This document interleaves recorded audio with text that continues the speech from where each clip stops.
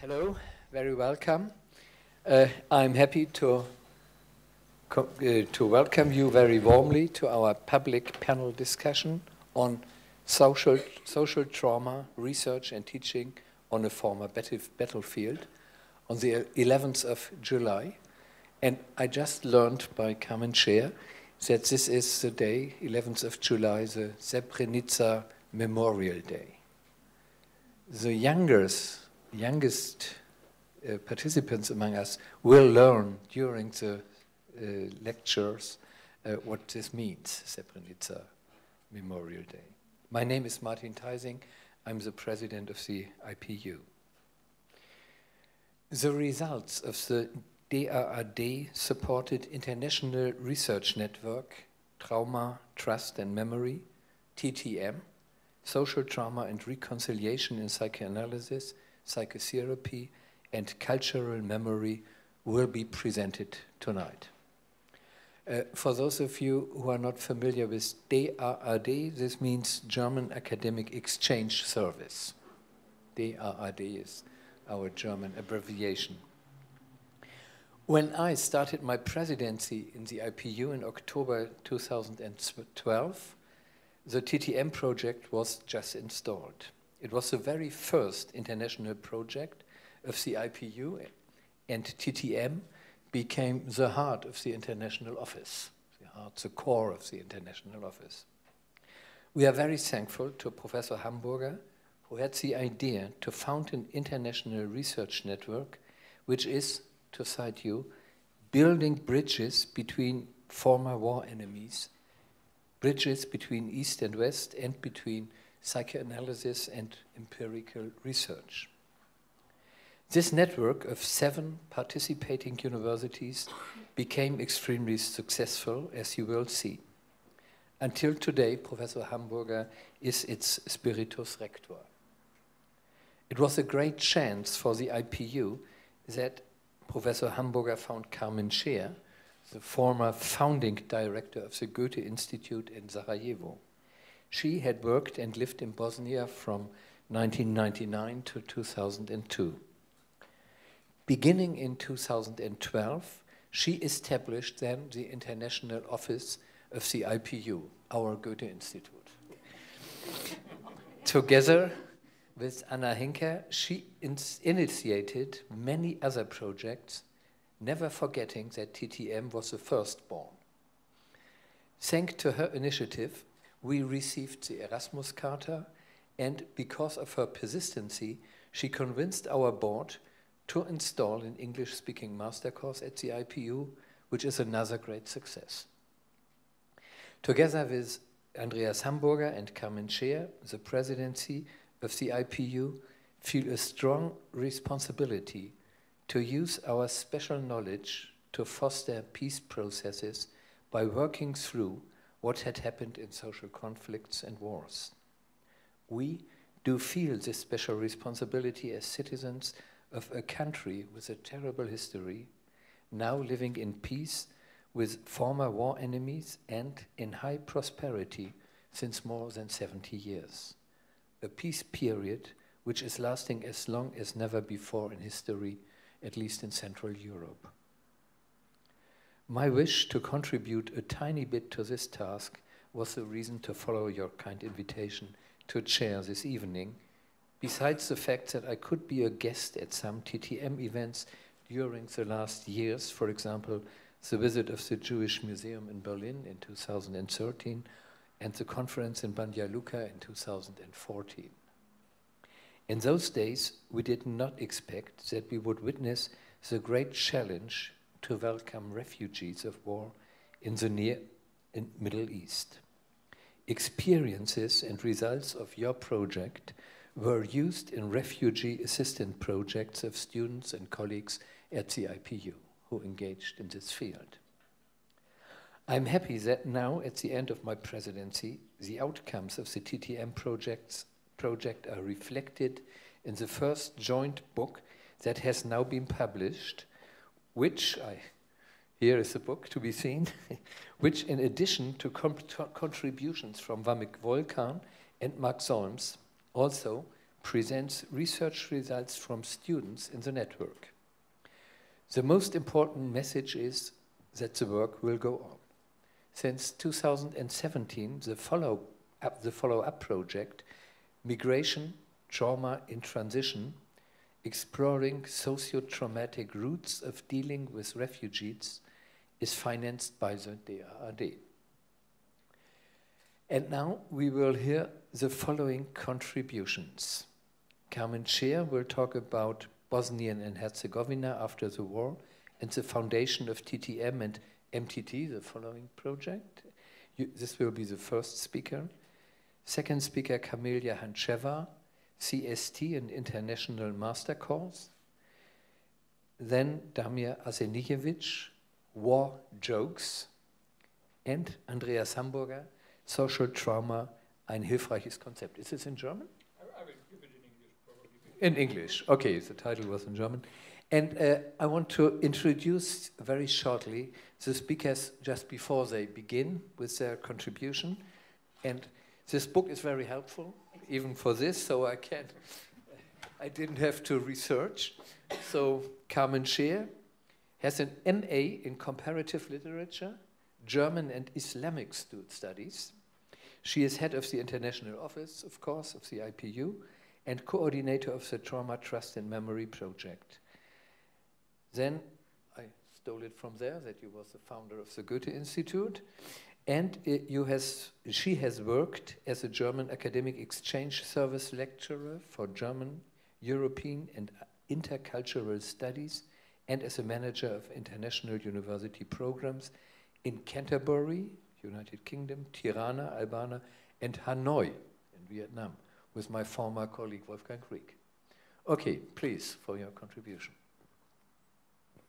Thank you very much, Professor Teising. So, welcome from my side as well. And I thought maybe not everyone is aware of the situation the former Yugoslavian states had to face. Therefore, how does that work? Should I just... Therefore, we decided to have a map here. So, I'd like to give you a very, very short overview on what we are talking about. I mean, it's difficult to talk about the history of the Yugoslavian wars. It's a challenge because which kind of history are we talking about? Is it the history written in Serbian textbooks? Or maybe the history written in Bosnian textbooks? Or maybe even the history remembered by Bosnian Serbs? Part of the TTM project always was the collection of oral documents given by inhabitants and witnesses of all parts of former Yugoslavia. Meanwhile, it is internationally recognized 6 countries. Some people call it 7 countries. It's because Kosovo is not exactly acknowledged by the Serbian government. Okay, so, but there are some kind of cornerstones most everyone would agree on. And maybe you remember the name Tito. He was very famous because he broke with the Soviet Union, and therefore Yugoslavia received a very special treatment from the Western countries for the next 40 years. 1980, Tito died. In the 80s, relations among the 6 republics, they deteriorated.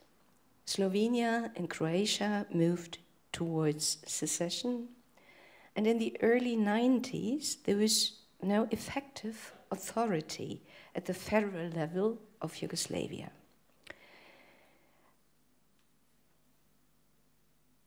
In 1991, the Yugoslav wars started with a short 10-day war in Slovenia, and numerous wars followed.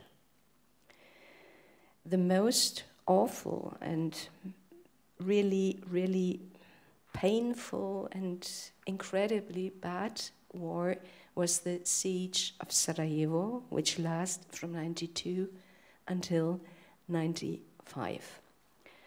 Okay, I used to live in Sarajevo from 99 until 2002. I went there the very first time in early 96.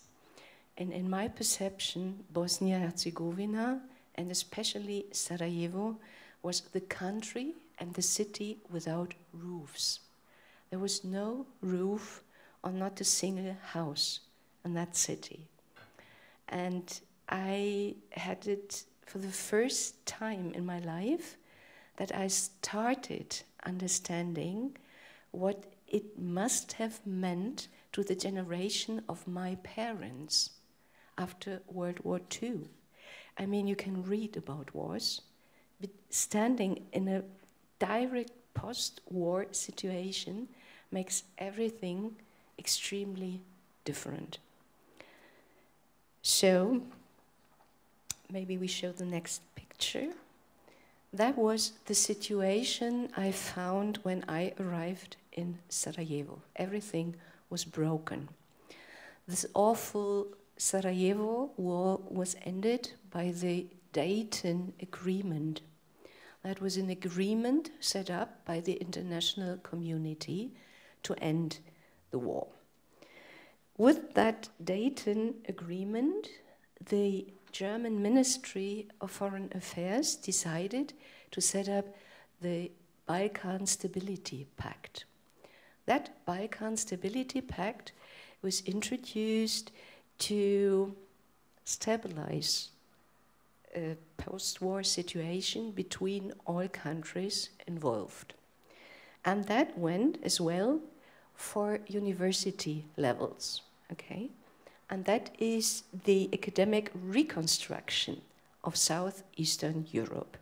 Within this framework, 1999, after ending of the armed conflicts in Southeastern Europe, the German universities were encouraged to start partnerships with universities from the Balkans.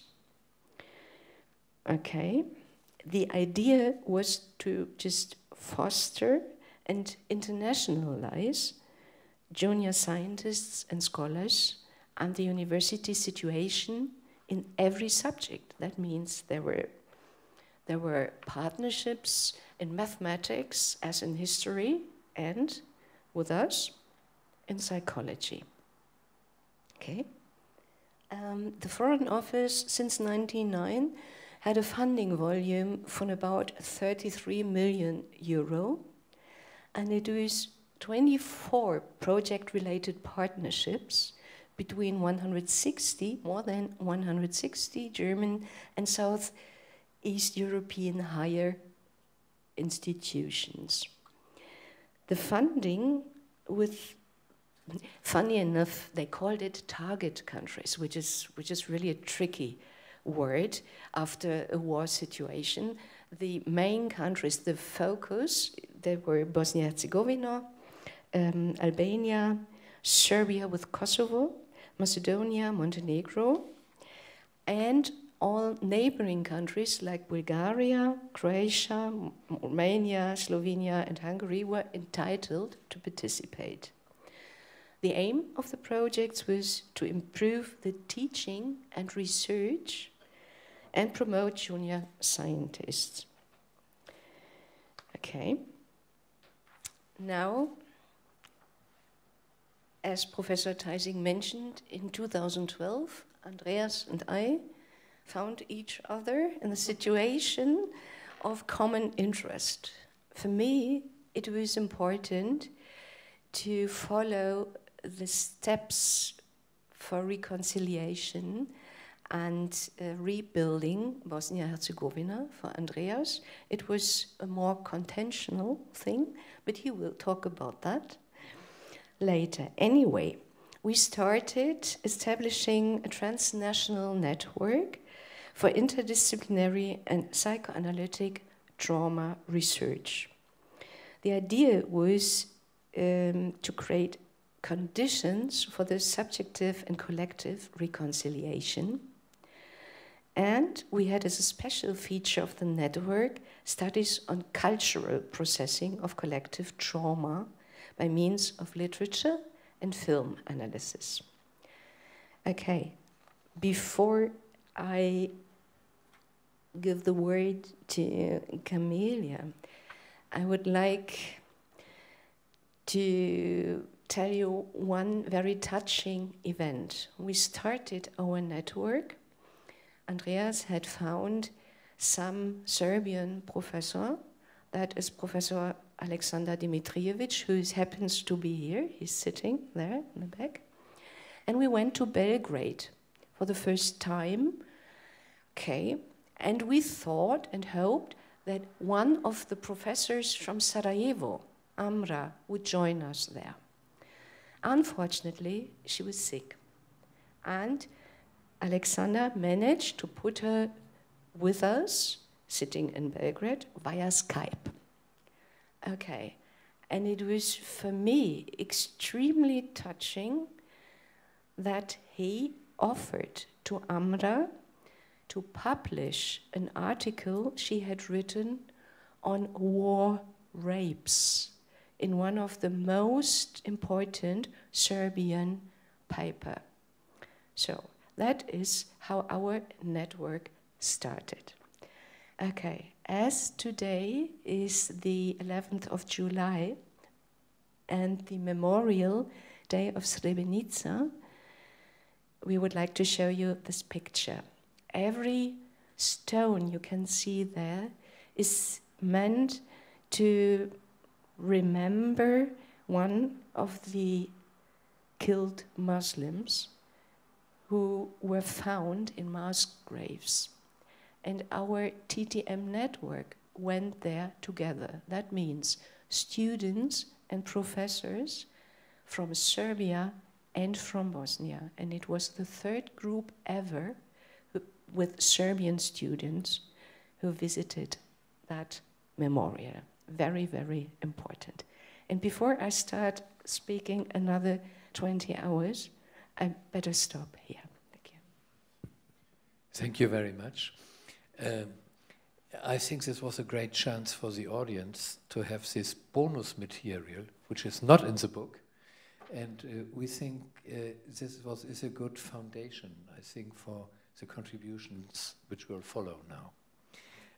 Camellia Hancheva is a dear guest of our university, I think approximately for the 10th time you are staying here?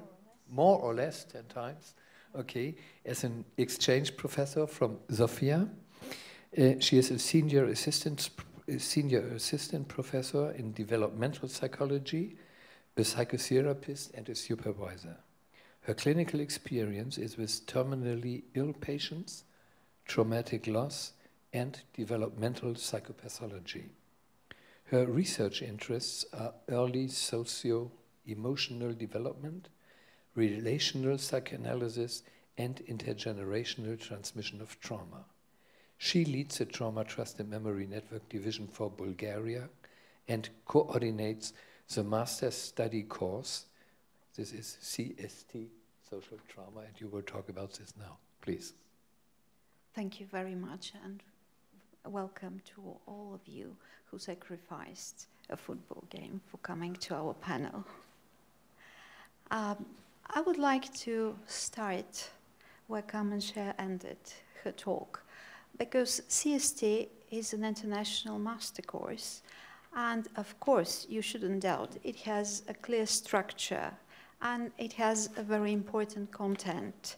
But I believe you could read about all the content stuff and all the courses. Some of you have experienced it. I see some students here from the book. And I would like to present here more the process of creating the idea of sharing this course among 7 universities and having it for 4 years now. Because this same process started again in Srebrenica. It was a very tiny history of our network on the Balkans. that was threatened because of the shattering experience. As we all know, in communication, it's quite difficult to stay attuned, and there are many ruptures. And Srebrenica was a kind of rupture in our experience and communication, threatening the existence of the network. Another rupture was the visit of Jewish Museum here in Berlin 2 years later. But as relational psychoanalysis teaches us, it is not the rupture that is important, but it is the process of renewing communication and attunement. So we decided that it would be important to have a structure, to keep our efforts and to give them continuation for the next generation of students, so they could benefit from the experience that would otherwise be lost. And the social trauma course came as a structure uniting the efforts of professionals from different backgrounds, and it was also aimed as a course for people for master students in all humanities. So it was a kind of response to the experience that stayed unnamed and unrecognized. And I remember clearly the feedback from Bulgarian students that were absolutely puzzled how we came with the same symptoms without being in a war situation.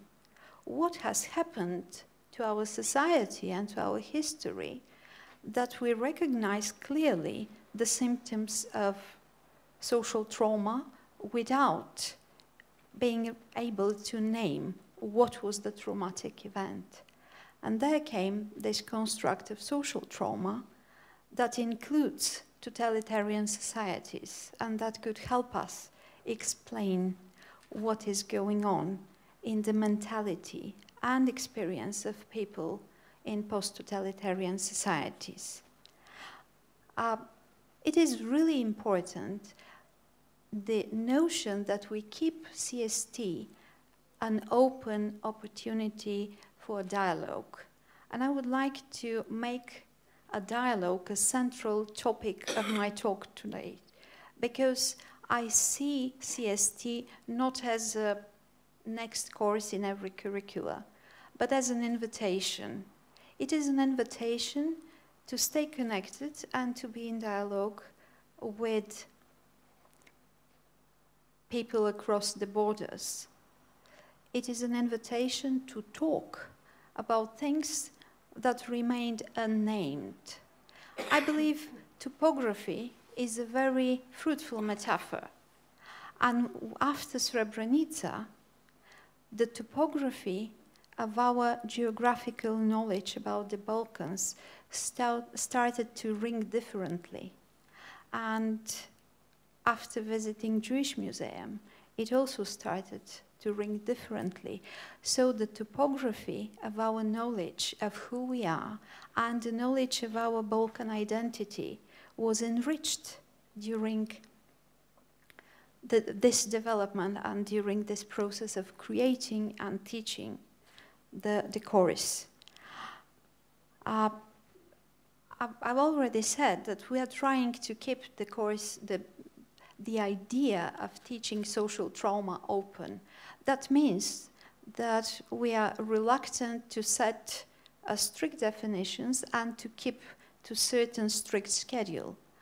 Everybody, from the professors, lecturers, and researchers, is invited to share the unique experience, because as you see, there are many countries, there are many labels for the experience, and we all share same but also quite different traumatic history. So everybody from humanities, cultural science, political science, and history is invited to give his contribution in the course with a neat structure of, as you see on the slideshow, 6 modules covering what we came to believe the most prominent areas of crossing points of trauma research and other fields of psychology and cultural science. And we are also trying to keep the dialogue open, not only between researchers, but what I believe most importantly, to keep the inner dialogue of the participants in the course. And in my opinion, we're quite successful in that, because for the 4th year, this elective course is elected with a huge majority in many universities. And I used to ask students who are young people, what brought you here? Why are you so interested in the topic of trauma? Which is not that obvious, neither for their age, nor for their general attitude. But we know that starting the dialogue within oneself, and once giving the opportunity to break the silence to break the silence around the concept of trauma, seems to attract the attention of young people who could recognize the symptoms and the consequences, and who could recognize the importance of getting to know their own history better, and the history of their society, and the history of their neighbors too. So I would like to think about this course as an invitation for dialogue, as an invitation to people's curiosity to what we know, and a questioning and a challenge to what we know and what is known, and again to what is not known.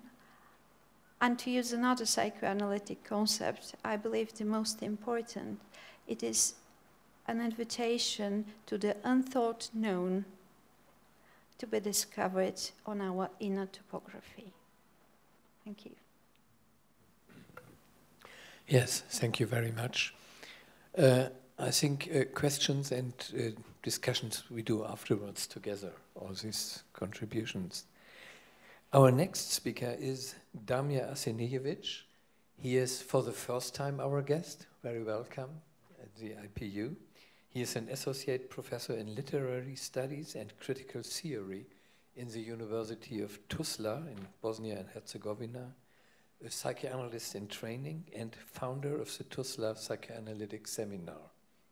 His artistic and theoretical interventions enhance discussion of painful topics after war and genocide. He edited Unbridgeable Bosnia and Herzegovina, The Fight for the Commons in 2015. And now you speak about war jokes. Please, Mr. Arsenijevic. Thank you very much. Yeah, that's working.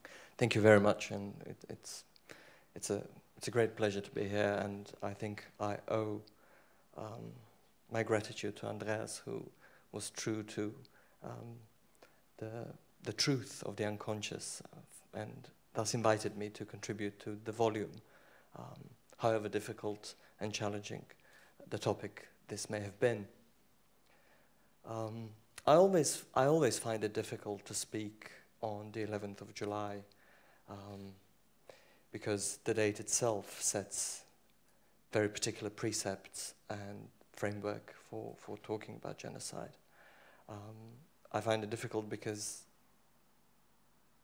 of many years of working with families of missing persons in Bosnia and Herzegovina, and also personally because it is a very particular day of commemoration in which we as a society in Bosnia and Herzegovina try to come to terms to what happened during the war. And it is really interesting because we don't have the name for that war in Bosnia and Herzegovina as yet. We call it the war. So the war as a very indeterminate signifier just opens the screen for many fantasies to be projected onto it. And all the while, this war is still ongoing. the conflict, the armed conflict, may have stopped, but 23 years after the signing of the Dayton Peace Agreement, Bosnia is still at war. And I would even go further to say that Bosnia and Herzegovina today is a mass grave of the dead and the living. Because the society is broken up and torn apart and resembles the inside of the mass grave in which the commingled remains of the dead still wait to be identified, put together, and buried. And today in Srebrenica is a very particular day. It's the day of burial. It's the day of the burial in which the painful work of associating the remains of people, and in certain cases one person can be found in 5 different mass graves. So it's a product of a very painful and painstaking putting together of a person. But what does it mean to say that Bosnia is the mass grave of the dead and the living? It means to actually claim that those who rule over the death and life in Bosnia and Herzegovina are the triad of the scientist, the bureaucrat, and the priest. And in this kind of very articulate governance model in which the forensic science comes together with international bureaucracies and comes together with religious institutions to kind of discover, put together, and then consecrate as ethnic these remains, they in a way create and reify ethnicity as the only model of identity. And by doing so, actually this international management of loss that is carried out in Bosnia and Herzegovina kind of supports the gaze of the perpetrator of the genocide. And why is that so? Because it is only in the fantasy of the perpetrator of the genocide that the victim was hallucinated as the ethnic other who then had to be executed. So by actually reifying ethnicity as the only possible identity position, this international management of loss installs the principle of genocide, and genocide becomes genocide in perpetuity. As somebody who's worked for 15 years in Bosnia and Herzegovina on these topics, and actually as somebody who's worked across former Yugoslavia with families of the missing persons within the International Commission on Missing Persons,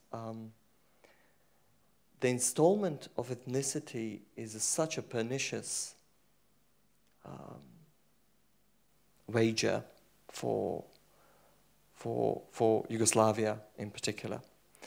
So in 2007, I decided to open up the commemoration of the International Day of the Missing Persons in Sarajevo, and I invited poets, artists, curators,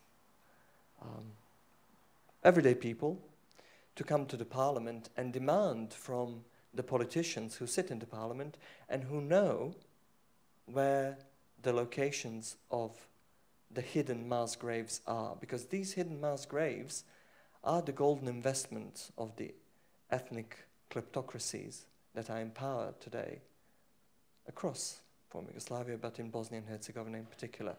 And whilst and during the time when these hidden mass graves are still hidden, and whilst families are kept in postponed mourning, nothing will be resolved. I started working with the with the Grupa Spomenik, which was the Belgrade-based group, and our position was to start opening up discussions about the war across Yugoslavia, and the position was that you couldn't build a three-dimensional monument to the war, as we called it, war against Yugoslavia, that the only proper monument to the war against Yugoslavia was a public discussion in which each participant will choose to speak or not, as the case may be, about the war. Along those lines, in Bosnia and Herzegovina for 2 years, I worked with poets, women poets in particular, in these settings that I called open classrooms, particularly in communities that were averse to talking about war and genocide in particular. And through these open classrooms, through this seemingly benign analysis of poetry, we then reached very intimate stories about loss, about concentration camps, about witnessing to mass murders, all of which could not be spoken about in public space. So Bosnia and Herzegovina lacks public space for speech about war and loss. And what we are actually sorely missing is this kind of public language of grief. We don't have it, because grief is immediately installed and economized as ethnic loss, and then actually ethnic elites tap into it to draw pleasure and enjoyment from it. And also there's a very clear political economy of victimhood. The obverse side of this is the production of the victim. The victim can speak only as the victim and as nothing else. So, for instance, particularly women who are waiting their loved ones, their husbands in particular, are supposed to be sexless monuments to their loss, their life actually being completely disregarded. Because, of course, in these ethno-nationalist fantasies, they are supposed to mourn perennially until their death. Being a psychoanalyst in training, during one of these sessions of poetry readings and analysis, I heard a joke about genocide. And, you know, that's not something uncommon. Jokes about the war were something that we all used to survive the boredom of war, because war is actually the dullest thing ever. And, you know, during the war we used to tell jokes, we were telling all these morbid jokes, but that was the first time in 2012 that I heard the joke about genocide, and it took me by surprise. It scared me. It petrified me completely. But also I knew that there was something to be followed, and soon enough in 2011-12 I decided to set up a working group called Jokes, War and Genocide. And our aim was to collect the jokes on the war and genocide and analyze them and see what kind of enjoyment they provide and to what extent they stand in relation to the dominant commemorative practices in Bosnia and Herzegovina. So because the time is short, I'm just going to give kind of a brief historical trajectory of how the group worked. Having collected these jokes, of course now the onus was on us to figure out what to do with them. Because of course jokes are very intimate. They invite very particular safety and intimacy. And there is a very particular foreplay when it comes to a joke. You are invited. You always start by actually saying, "Let me tell you a joke." So there is the preparation, of course, of for the telling of the joke. Now, the question was how to translate that if at all, into a public setting, and what would that entail? So, I mean, for many months we worked with theorists, psychoanalysts, curators, trying to figure out what the best format would be for these jokes to be presented as the material and then talked about from some sort of a safety distance, because of course, living and working in Tuzla, myself, Tuzla has the largest population of genocide survivors, Srebrenica genocide survivors, and we had to be mindful of all of this. So we kind of tentatively opened up the first classroom in which we're going to present this and talk about this. And to our surprise, it was a great success, because then people wanted to engage, people wanted to tell more. And what was very evident and patently evident was that there was no space for people to talk about their wartime experiences. And we decided to continue this. Of course, this kind of work led to the establishment of the psychoanalytic seminar Tuzla. And in particular, I worked with a colleague and a co-fellow, Lacanian analyst, Peter Jeffrey Young, who at that point had just finished the translation of Lacan's Seminar 5, The Formations of the Unconscious, into the English language. It's only this year, I think, that the official translation was published. But working on Seminar 5, because the Seminar 5 is all about the jokes, and Lacan actually works on the formation of the unconscious through the joke,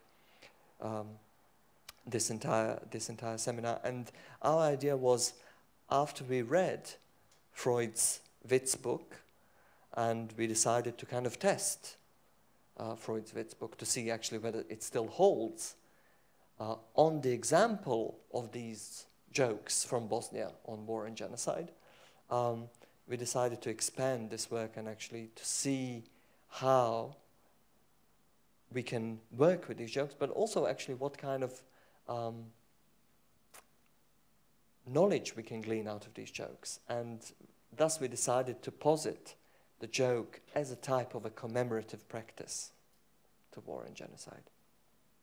And this, I'm just going to wrap it up. The whole work is still very contentious, but I think one of the benefits of Freud's insight is that the joke pluralizes commemorative discourses and practices that are in Bosnia and Herzegovina today, those dominant ones that actually install the victim as a completely anonymous subject. And against this kind of anonymity, the joke returns the name. Thank you.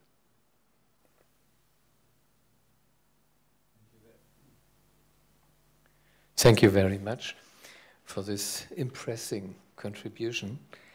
And now is Andreas Hamburger's turn. He is a professor at the IPU, a psychoanalyst, training analyst and supervisor, chair of the Trauma, Trust and Memory Network, as we already said. And his main research interests are scenic narrative microanalysis. And I think you did this together with Dori Laub, analyzing interviews with Holocaust survivors. And it's time to say that Dori Laub died 10 days ago. We had him with us, I think, 2 or 3 years ago. He gave a very impressive lecture about his own history as a survivor of the Holocaust here. Yes, and this is part of your research work you did with him together. And another field where you work in is literature and film psychoanalysis. Recently, you edited books on film psychoanalysis, supervision, and social trauma. Please. Okay, thank you. I'm trying to give my contribution in English too, unless my English is far from being as flawless and beautiful as yours. But I'm trying to give my best. So, concluding our discussions on social trauma, I would just try to give a short theoretical background or conceptual background to what we mean by the term. You know, trauma nowadays is quite a fashionable term, maybe even inflationarily used. Nowadays, in our consumerist present, everything which is like hard or a hardship or so is called traumatic. So I think we should look back in history at the trauma concept, and of course we will land with Sigmund Freud and his early seduction theory, when he thought that all the psychological problems he saw were maybe based in sexual seduction and abuse. And as you all know, he revised it quite quickly.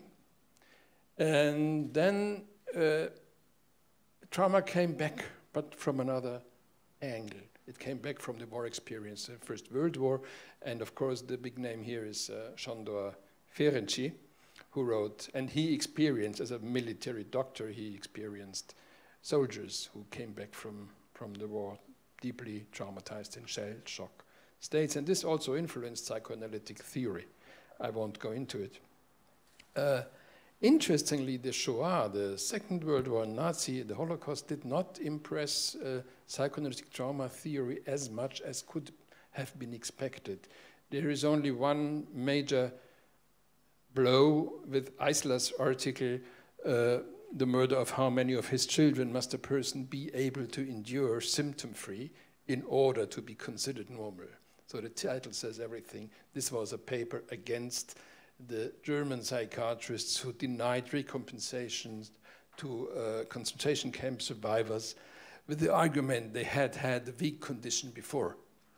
So this is a very impressive article, but you don't have, after the war, a real going into the terms, the theory of social trauma in psychoanalytic discourse. I think the simple explanation is that psychoanalysis was traumatized itself. So it was something like a kind of a shock state. Prager has identified three phases of the social trauma discourse. First, it has to be acknowledged, then we have to do concepts of it, and then we have to do research. Let's step aside and look at psychiatry, general psychiatry and psychology. Here, the trauma discourse starts after World War II, when all these battle veterans came back to the United States, and then the term of cross-stress reaction or transient situational personality disturbance was created to describe their conditions. And most interesting, in the 68, in the second revision of the DSM, it was omitted. So that's really a nice miracle. The explanation being quite simple. In this situation, the military psychiatrists did not want to have a diagnostic category, and that's a proven fact. They recommended to diagnose adjustment reaction to adult life. So that means a shell-shocked soldier has an adjustment problem, no trauma. But it came back then when the veterans started to talk about their experiences, and in the 1980 famous revision of DSM-3, we had the introduction of the PTSD as a diagnostic category. The first etiology-based diagnosis, and the only one in DSM. But they had very hard to define what is a trauma, and so they had wonderful definitions like a traumatic event which would cause significant symptoms of distress in almost everyone. That means trauma is what causes trauma. So we have a circular definition here. Quite strange for such an enterprise as DSM-3. In DSM-3R, they tried to revise it, and only in DSM-4 in 1994, they've started giving like definitions. And interesting, on the side of the event that causes the trauma, you only have physical threatenings, physical conditions. And then you have the usual symptom list, so the flashback memories and all this. So very, very strict idea of what is doing damage to the psychic life.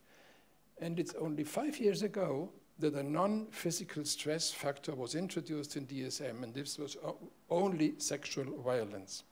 So I would say, I hope it's not too politically incorrect, but I think you see the lobbies working. Because the sexual discourse was a public discourse. That you could change DSM in this way. But interesting, still being a Holocaust survivor or being a survivor of Srebrenica, if you were not physically threatened or witnessed personally, maybe being the child of would not count. It's not sexual, and it's so okay. Okay, I just have a little graph for you. This is the trauma discourse. The red line is the mentioning of the word trauma in the full text research in the psychoanalytic writings, the famous PEPWeb. The blue line, the light blue line, is the mentioning in the title of psychoanalytic writings. Okay, what's going on here? And the lower lines are the same full text and titles in psychiatric literature. So you can see trauma is a psychoanalytic discourse now in the recent decades. Okay, social trauma, I will turn to this now, is as different from individual trauma, a situation where purposeful violence, socially accepted by the perpetrator's own social group, causes damage, not only to individual victims, but to their whole environments. And it stamps or it brands not only the victim by victimization, but it brands also the perpetrator. This is, I created the term of perpetratorization for that. So as Germans, we know what it means to be Germans in this respect. We have something like an inborn guilt feeling for the Holocaust. The term German is like the term perpetrator. So genocidal disregard of humanity endangers humanity itself, and this is why genocide is written even by voids in the collective memory. And this is, of course, quite a different thing from just individual traumatizations. Vamik Volkan has written beautiful and many, many books about the social trauma, like the core of a social identity, for example, the Exodus for Jewish, the crucifixion for Christians, Kosovo for Serbians, and I don't know what's going on here with this instrument, and of course the Holocaust for Germans. Our theory, our concept of the social trauma embraces a relational aspect, as Camellia beautifully laid out. We think that social and genocidal traumata are not one-person phenomena. They damage the memory building by the extinction or damaging the resonance body of the cultural environment. So a child growing up has something like a resonance body around it, family, friends, the village. And this is also damaged. So thereby it leads to a long-term denial of the trauma and of its consequences in many cases. This is the so-called conspiracy of silence. And by this also to permanent re-traumatization. So if you have a not acknowledged trauma, you always are again in situations where the scar is scratched up. This, and then this was the core of my research with Dori.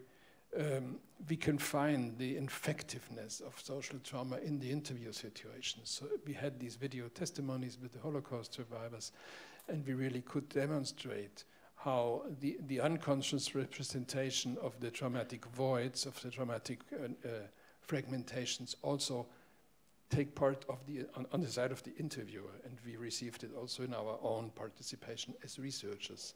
So we had lots of parapraxis in our research, and we try to reflect on it.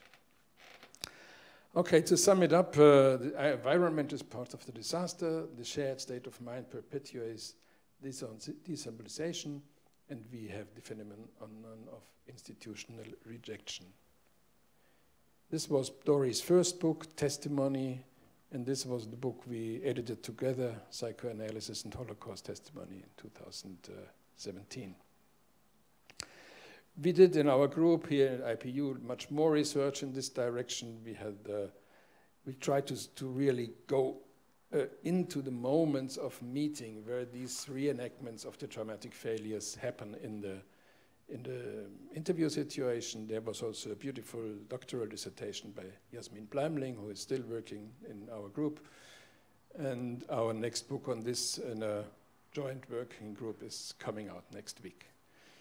So, returning to our network and to concluding now my contribution, the whole network, Trauma, Trust and Memory, circles around all the different aspects, being from the cultural perspective, being from a clinical,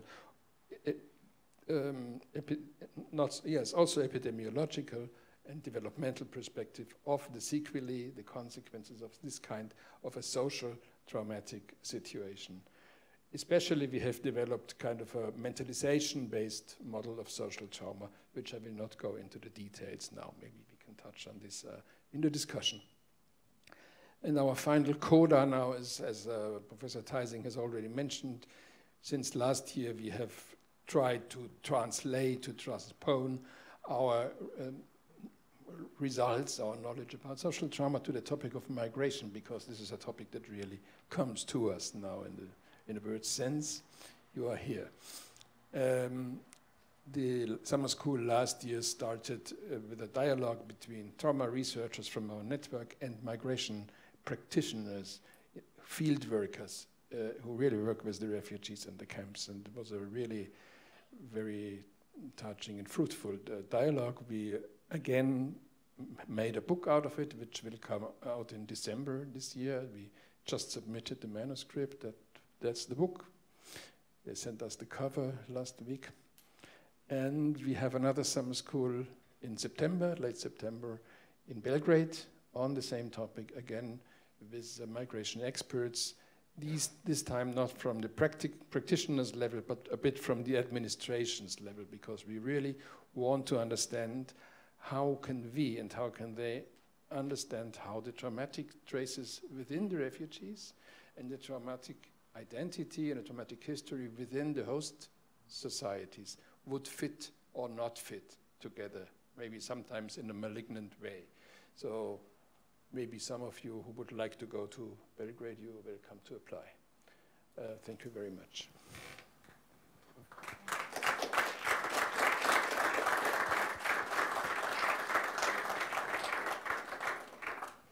Yes, thank you very much. I think in the last contribution, Professor Hamburger gave us a very clear conceptualization of social trauma, and to remember the first phase of working on trauma is its recognition. This is what you mentioned, and I think this is a bridge to both of your contributions, the recognition, and you mentioned the naming of the topography. We know this in our context of the Holocaust. For example, the name of Buchenwald. It has a very romantic sound and a very terrible, got a very terrible history. And there are some other places with a similar thing. And what you mentioned, naming of the war. I learned by you there is still no name of the war. And I think in our case we make it very easy, 1 and 2. World War I and II, so it's not really a name for this. And what I learned, was very interesting, and maybe you can go on with this explanation. Because of time reasons you stopped it, but you mentioned that to give a name to the victim is a function of a joke. To remember, this was what we learned here, and maybe... He's a good Lacanian, so remember also means putting parts of a body together. Okay, are there some questions or remarks on it? Okay. Can you give examples? The last piece with the migration of, you said something that how does the kind of the actual collective or social trauma in migrants activate certain patterns in the host society? I can give you a very simple example. This is, I'm living in Munich, Bavaria. This is a former enemy. we had the famous Hauptbahnhof, München Hauptbahnhof, and there were all these people, many of my friends, who welcomed the refugee trains there. Of course, I like it that we did that, but of course it means we do not want to be Nazis. So it has to do with our history. And nearly at the same time at Sendlinger Torplatz, close to the Hauptbahnhof, and very close to my practice where I'm working, the Pegida demonstrations took place. And there were angry people who said, but finally we should be allowed to say that we fear strangers. We don't like them here. And all people of my breed had the feeling, no, they shouldn't be allowed to say this. So again, we are deep into German history. And if we go to other countries, we will also find deep roots of how do we feel towards a stranger or a forced migrant. So I could go into details because I discussed it with many, many people from the network, and it's different. The German experience is not the same as the Bulgarian, the Serbian, the Bosnian, and so on. So this is what I meant. Okay. Maybe I may ask you for an example. I think we stopped you before you came to an example, naming the victim in a joke or something like this. And then I saw your... Okay. Is it possible? Yeah, absolutely. Okay. I mean, okay, you have the mic. I don't want to hog the space from the audience because I think, I'm not sure how to include the people. So what did I mean by this? Obviously in the article we have the joke on naming, and I'm not going to tell the joke about the war and genocide, and you'll have to read the article. What is interesting is that the ethnic victim as such is anonymous. The only way that you function within the dominant commemorative regimes that produce the ethnic victim is that you are tied to the blood and soil, and that there is no way of mourning you differently. So, for instance, Muslims who were executed in genocide, and I'm now referring from Prijedor all the way to the Podrinje region, had to be hallucinated as the Islamic other, per se. But of course, this is a very particular, Muslim in Yugoslavia was a very particular identity position. It was a secular Muslim, not necessarily an Islamic Muslim. It was the name of the political people that was forged in the revolution of World War II, in the anti-fascist struggle. So, of course, now if you reassociate the body that was killed as capital M Muslim and bury it and as the Islamicized Bosniak, in that whole procedure there is the ideology that actually explains away and does away from the identity position that that person assumed in Yugoslavia. I don't know if this is clear. I'm talking about a very particular ideological mechanism that installs ethnicity that may have existed during Yugoslavia, and I'm not saying that ethnicity was not the only position available, but I'm talking about that in terms of you being a subject, that wasn't the only reference of your identification. And now, being identified and buried in this nexus of ethnicity and religion creates an ideological problem for the future, I think. And it is a very dangerous position. And for me, that is a ticking bomb in our society, and that is something that worries me. And for me, the question is, and I work with young artists, is how to intervene in the dominant commemorative regimes that are not closed in this kind of self-perpetuating vicious circle of jouissance, of ethnicity and of the spectacle. And in this commemorative regimes that are ongoing now, the spectacle is what reigns, right? You're supposed to, what are the positions that you are invited into when you commemorate? You can either be a silent witness without the position to speak, you can enjoy the spectacle of commemorations, or you can be a cynical witness and disavow all of this knowledge of how these people came to be killed, and yet accept their burial as the only possible one, right? So the question is, what is the tertium datur? What is always the disavowed position in the dominant regimes that's not being talked about? I mean, and this is what the joke produces, the greatest anxiety. I mean, I remember in Sarajevo when I gave this talk about jokes and genocide, my colleagues from from psychology department just adamantly refused to accept that there is a joke on genocide. Of course it creates a lot of anxiety, but isn't it all the more the reason to actually, isn't that our task, actually, to circumscribe this kind of anxiety? And, my worry is that on the surface, and of course Bosnia, I mean, the population in Bosnia is marred by different problems.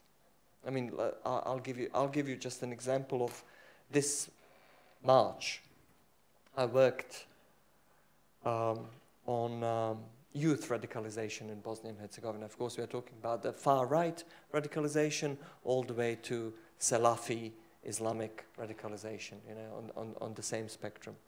And I was in this town of Zenica. Talking to these young people who are now in their early 20s, and my whole spiel was humor, and how do we talk about Islamic radicalization through humor? And there was a wonderful BBC series that got banned, actually, talking about all these women wearing blow-up, sweaters and whatnot. I mean, really deeply comic. And my position was whether we are supposed to use this material or not, and how do we use this material. And a young woman starts speaking, and she says this. She said, my younger brother, who's now 18, went to the village of Ahmići, where our family house is. And Ahmići village is the central Bosnia village in which the Croatian military forces actually burned people alive in their houses. So she says, my brother went to our family house, reconstructed family house in Ahmići, and he went with his friends. And, they're 18, they're having fun, loads of beer, music. And the neighbor came, knocked on the door, and he said to them, you have to stop this music. Do you know where you are? And the brother was, young person. His mother is the only survivor of the entire family of Ahmići. So Ahmići now functions as a graveyard. You're not supposed to live there. Even though there are houses refurbished, there are people living there, but they live as if they lived in a cemetery. And the next thing this woman says to me, and she says, and the other day I switched on the television and I saw my neighbor who got killed in Syria as a fighter for ISIS. What is horrific about this? I mean, what is horrific about this is that this is a part of one sentence. That all these experiences are congealed, that there is no separation, it's completely commingled, there is no, everything is one continuum. So I mean, for me, this is the work that we have to start actually putting some space and enabling these young people to speak about what it means for them to live in Bosnia today. And then we have another.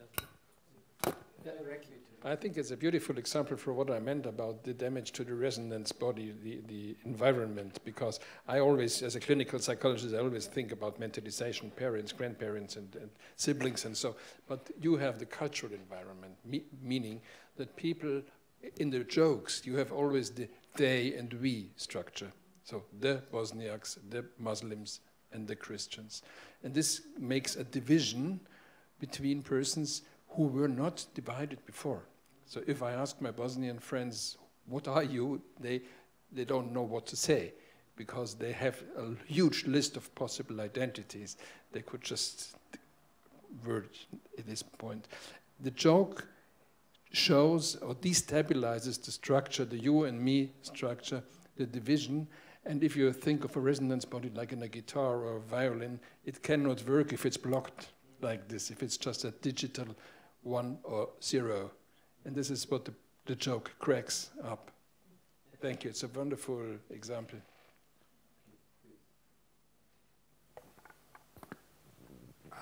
Yeah, it's far away gone since I thought of my question, but it was also directed towards you, Mr. Hamburger.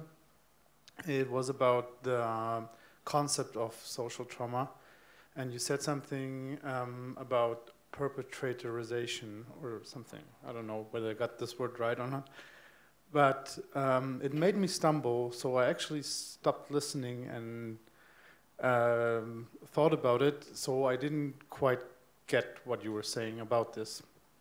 I don't understand whether it is something, a label put on from the victim group, or is it a label that you put on yourself? Just as you said, your example of the Munich train station,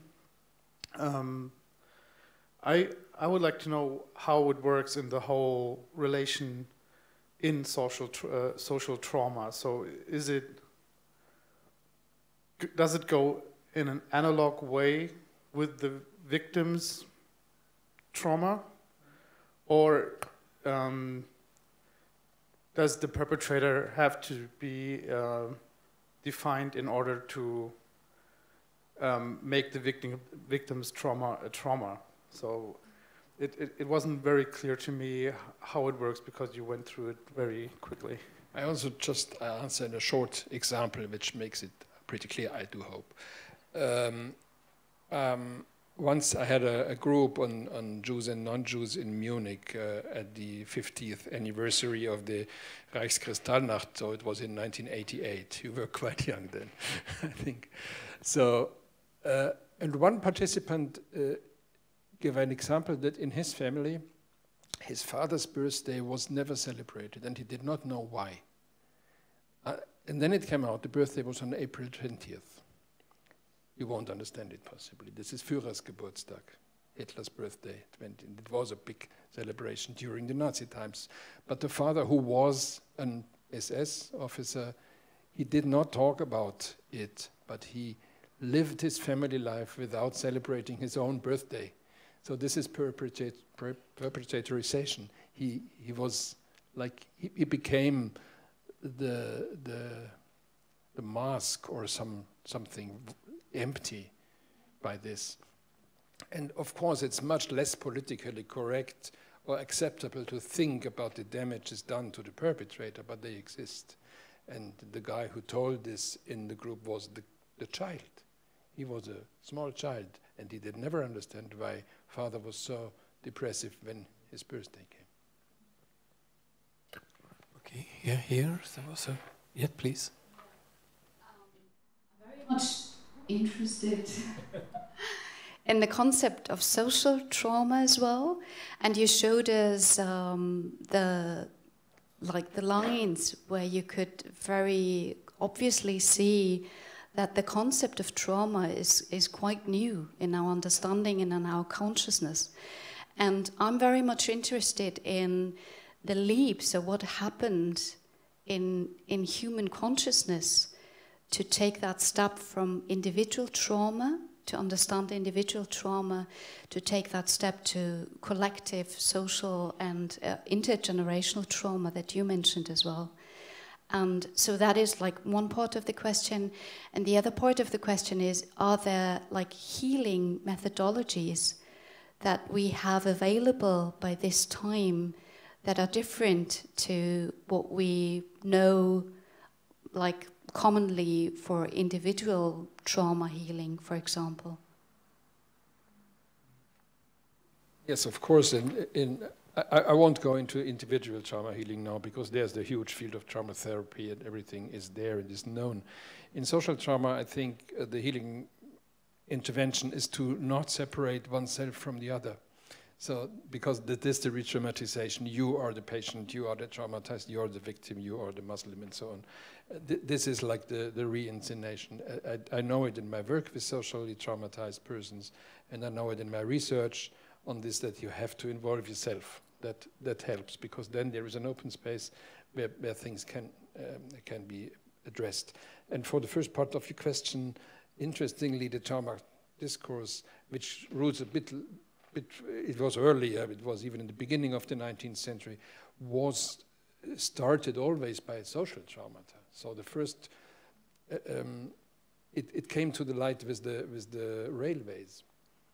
The railway accidents, that were the first incidents where the surgical concept of trauma, which is a body lesion, was metaphorically used for some kind of mental illnesses, but then the theory still was it must be kind of a physical impact on the brain, which makes the symptoms, and only Ferenczi was the one to tell us, no, it maybe is a psychological thing. So I think the root is the social trauma, and only then it was transferred to individuals, because the railway was so, it was such a terrible technology. It was an overwhelming machine. Maybe the second part of your question was how to work, how to mourn on social trauma. Maybe you agree that one part of this could be picking up your picture, your metaphor of we are living on a graveyard. An artist in our country does this action of Stolpersteine. Everybody knows it, meanwhile. This is making conscious that we are living on a graveyard, showing the naming those who are under the earth now. And this is an artistic contribution, I think, in working on social trauma in a certain way, I think. But tiny part, of course. But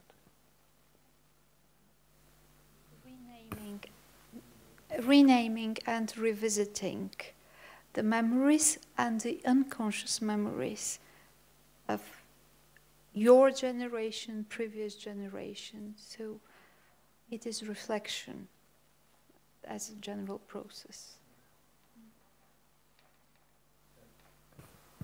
And don't put away the part that is disturbing. For example, you mentioned the Stolpersteine, which is of course a very good idea, but we in Munich, we have Charlotte Knoblauch. She is the president of the Jewish community, and she's fiercely against the Stolpersteine.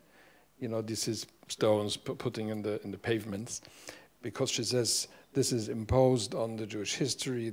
You are stepping on the victims, and for me, I'm undecided. That I think, okay, I think we have to stir up the difficulty that arises the moment we try to solve it.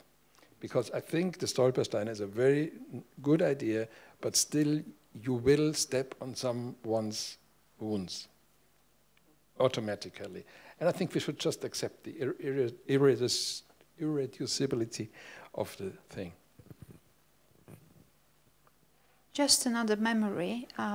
as I told you, Jewish museum experience was quite a shattering experience. And I don't know how many of you have visited this place, but there is this awful and controversial invitation. There are faces made out of metal, and you are invited, they're scattered around a huge space, and you are invited to step on them.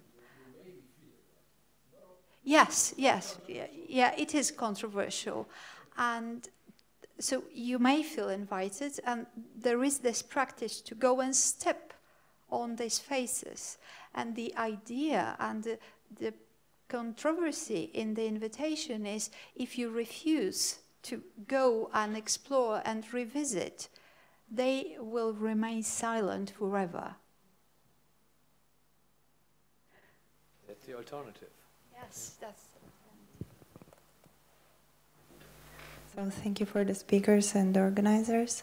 I have a question, something like an inner dilemma to share. I would like to think together with you, what is it that we can do in order to think and talk about these topics with groups of people that are not with us today. I organize events about psychology and psychoanalysis, and the room is full. And people who are there are psychology students or people who study cultural theory or journalism.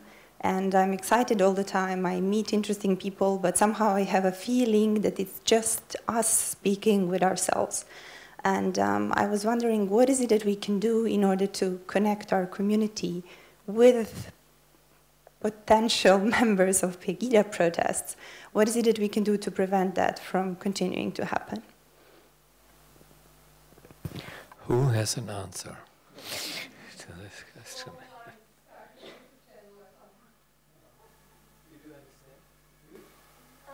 I didn't hear.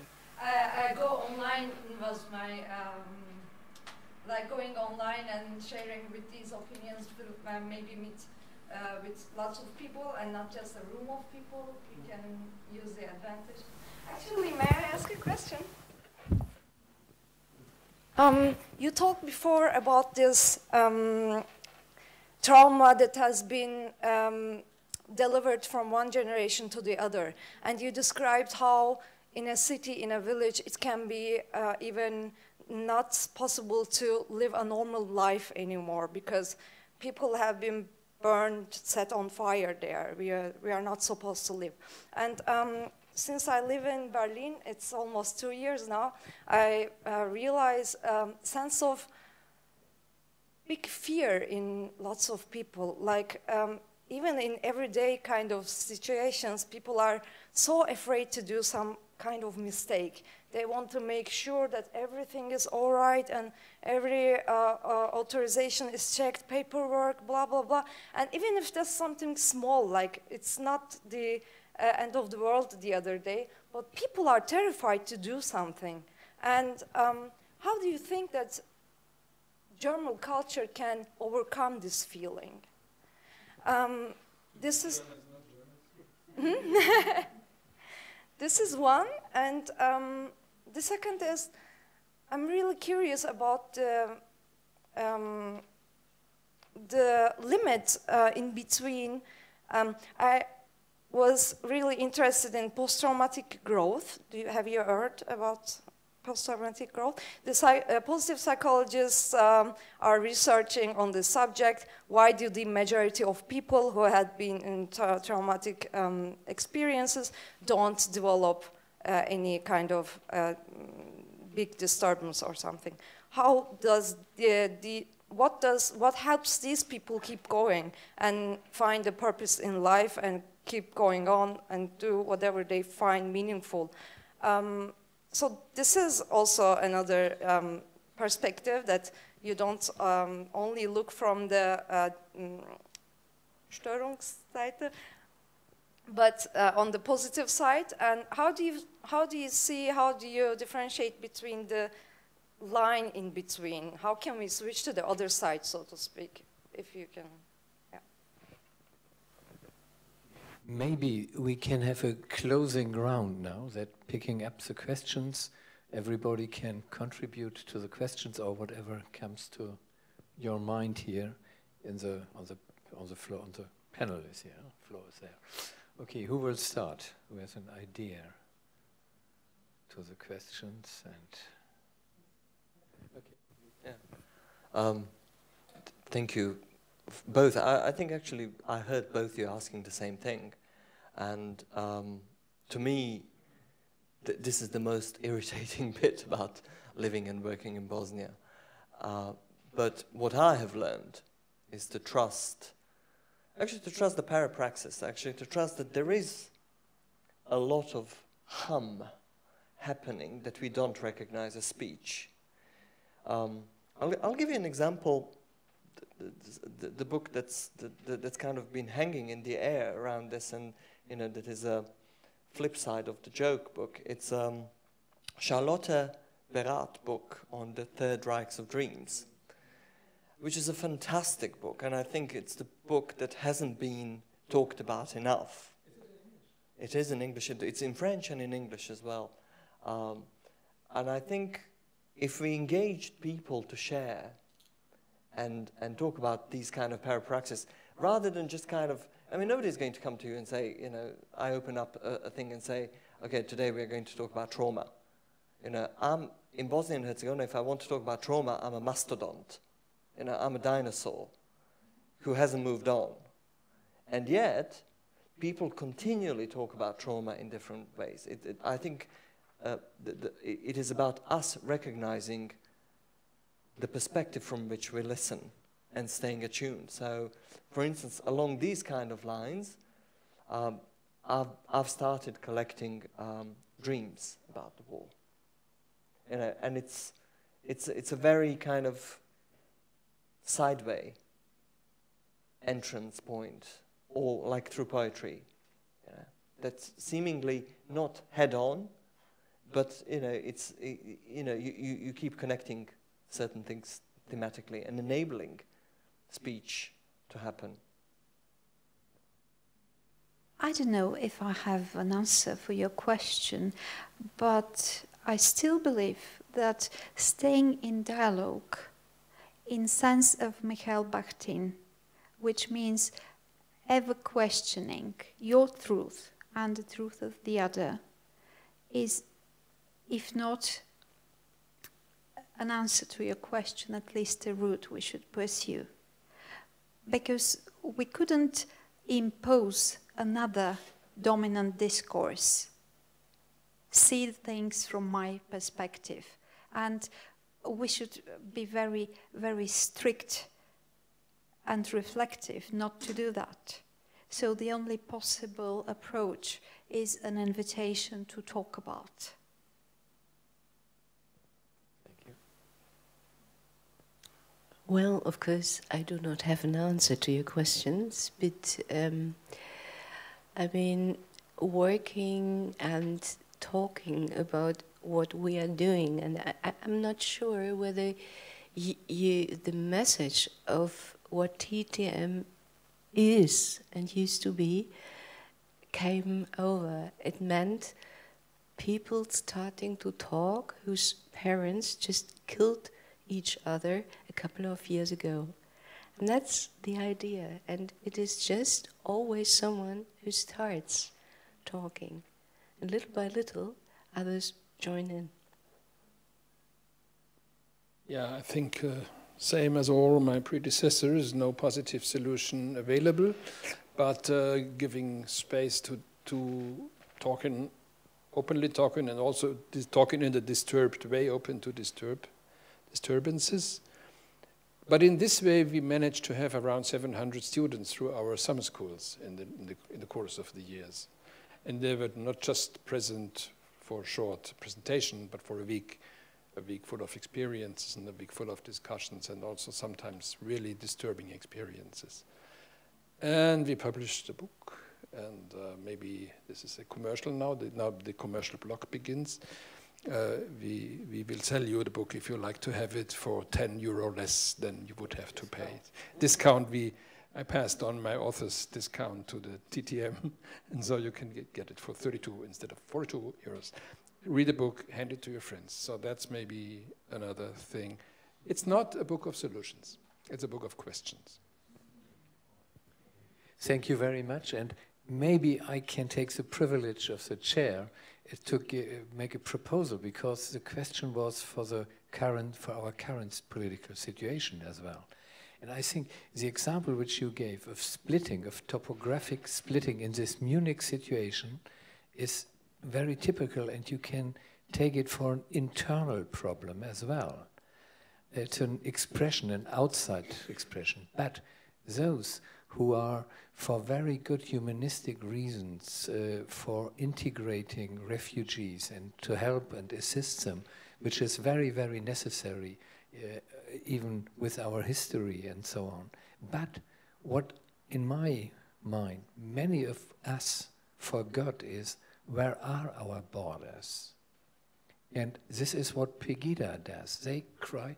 And in your situation, there are people who say, let them come in and we have to help them. Fine. And the others are crying. They say, no, we have to keep our borders. And this is a split. And to overcome this split could be very helpful, and to start with oneself. Where is my border of integration, for example? To make this aware, maybe this is a little recipe, a little answer to this question. Okay, thank you very much for participating and for this discussion. Thank you.